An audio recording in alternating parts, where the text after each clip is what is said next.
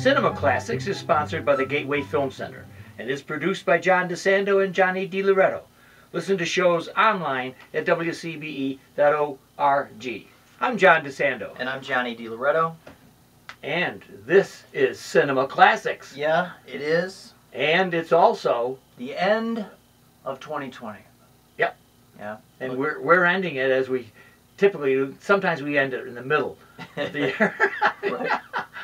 But anyway, I think we still have our listener, and why don't we look forward to, now, for movies that we think may get some cover, maybe have some interest in 2021. Yeah. Well, there's the big ones, obviously. Yeah. We know this, right? Well, yeah, but the people who aren't as nerdy as we are about it don't know. Listen, I can't stop thinking about No Time to Die, and I don't even care if any other movies come out. I just want No Time to Die. Let's be done with that, because I've been waiting for this movie since April. They've been putting it off, and this is of course. Then it was November. It was like, I remember in April they said No Time to Die wasn't going to come out until November, and my heart was just like, it just sunk, and I thought, oh my God, I don't know if I can wait that long. All right, this is the new James Bond movie. Yeah. And it's the swan song of Daniel Craig. The send-off. Yeah, so that one. And the other big one is Top Gun Maverick. Tom Cruise. Tom Cruise. Returning to the cockpit. Incredible. As, Maverick, obviously. Looking a lot better than Val Kilmer, I think. Yeah, for sure. I think we are going to see Val Kilmer. I'm really curious to see how they work Val Kilmer in, because, the guy has had a long battle with cancer recently. Yeah. And, he's not, he's fine, I think, now, but he no longer has his voice. I'm just curious how they're going to handle that part of the Iceman storyline. Yeah. Well, I thought you might mention, or at least I'd like to feature, one that I am really interested in, West Side Story, the remake. I put that on my list because I knew you were going to talk about that. Yeah, Steven Spielberg. If you told me they were going to remake West Side Story, I probably would have been very annoyed. Right. When you say Spielberg is behind it, now I'm curious. I know. Yeah, I'm looking forward to that one too. Other people might be looking forward to, I don't know if you're a big Hamilton fan. I'm not. I've never seen it, so I can't say that I am or not. But Lin-Manuel Miranda's In the Heights.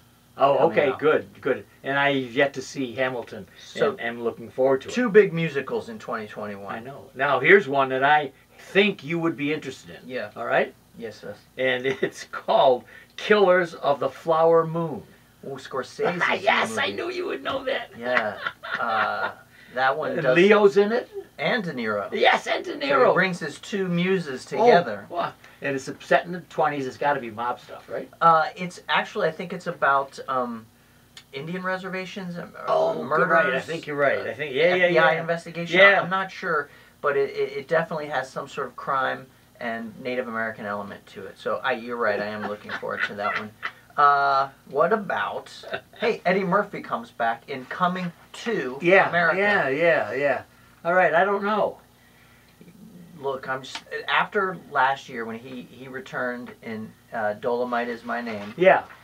Which was such a loving kind of, a very simple movie, but also a very sort of loving throwback. Yep. Not as manic as his usual stuff. Blaxploitation. Yeah, he gave a really measured performance, but then he returned to Saturday Night Live that year for the Christmas episode, and he was brilliant in it. It was so much fun. And so I am looking forward to him returning and doing his character shtick. I've never been a real big fan of Coming to America, except for those little characters that he does, the little bits. So, look, Eddie Murphy coming back to the big screen, it's fine by me. Look at the 4th edition, I believe, of an iconic movie. Yeah. Matrix 4. Oh, yeah, The Matrix 4. Is that Lana Wachowski? Yeah, this is going to be really interesting because it comes post the trans revolution, basically. Okay. She said, the Wachowskis have said that the first movies are a trans allegory anyway, but then they both transitioned genders, and so now, looking back, I don't know. Will taking the mystery out of it sort of hobble it, or will it make it even more relevant? That's a great question. I think you can't beat the first Matrix for its power, its impact. It really changed in many ways the way movies are made. For sure. Absolutely. So I think you I think you can't, but I respect what they do. Yeah. How about Dune? Yeah, you know, this is one of your favorite directors. Denis Villeneuve. Yeah, I love that guy. I wanted you to say that. Denis Villeneuve. And they're saving, as we said in our promo, the most valuable asset of the galaxy. And I gotta believe it's Scarlett Johansson. Oh, Probably not. I thought you were going to say Timothy Chalamet. Yeah. Because Scarlett is going to show up in the Black Widow. Yeah, for sure. She's got I've her been own waiting for- standalone Black Widow movie coming out. How about Ghostbusters Afterlife returning to the screen, trying to reboot this this franchise, this beloved franchise once again? They kind of they stumbled with the last think? one. Yeah, Wasn't that all female or something? It wasn't. That wasn't the problem. No, It I just mean, but it wasn't was. Yeah, funny. that was. Yeah. Well, here's one that Go ahead. I got one more for you. Then we'll all wrap right, up. man. I've got another one. Venom. Oh, you care about I don't know. Venom? No, I'm just. I didn't know if you did or not. Andy Serkis directing it. But But Tom Hardy. Look, the first one was Tom Hardy. Tom Hardy surprised everybody with what looked like it was just a kind of B, C level, Yeah. crappy superhero Yeah. movie. But he turned it into something really interesting. Yeah. And so now we're getting the sequel. Okay. So it could be good. Who knows? If they keep up the wackiness, I'm in. The one that I'm most looking forward Yeah. to, though, I think from an artistic perspective, Okay. is Wes Anderson's The French Dispatch. Oh, good. Good for you. I didn't even have that on my list. Darn. You know, I'm not sure what it is. Kind of like a European set New Yorker magazine, kind of, you know, his usual suspects from top to bottom. And it just looks, obviously, you know, any time that guy wakes up in the morning, and that's delightful. I think you're right. I'm not going to end with anything other than to say, can't wait for The Wrong Turn with Matthew Modine.